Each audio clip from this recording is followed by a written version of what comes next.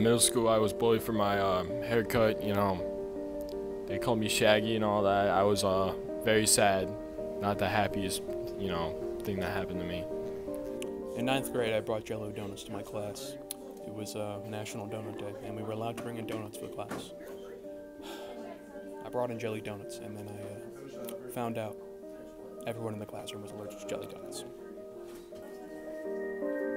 When I played Fortnite a lot with my friends, joined a random party, and I was harassed. And I blocked him, and that's how I stand up for myself. I was bullied years ago for my long hair. It was horrible. I almost got a swirly. Not like I am against bullying. I had several mental problems because of it. It's not fun. Bullying's bad. Don't do that. It makes people really depressed, and you don't know what their life is at home.